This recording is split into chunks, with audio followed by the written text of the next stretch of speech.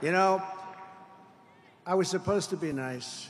They say something happened to me when I got shot. I became nice.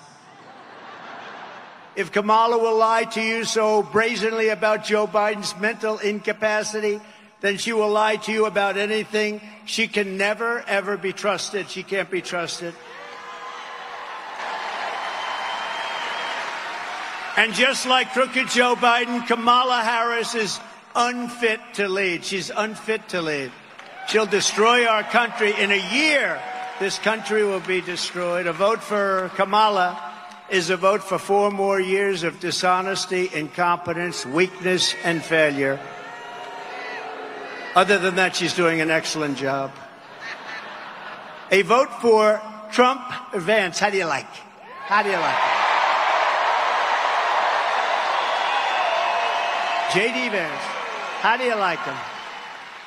A vote for Trump-Vance administration is a vote to restore leadership, competence, common sense, and strength back to the Oval Office like we had it just 3.5 years ago.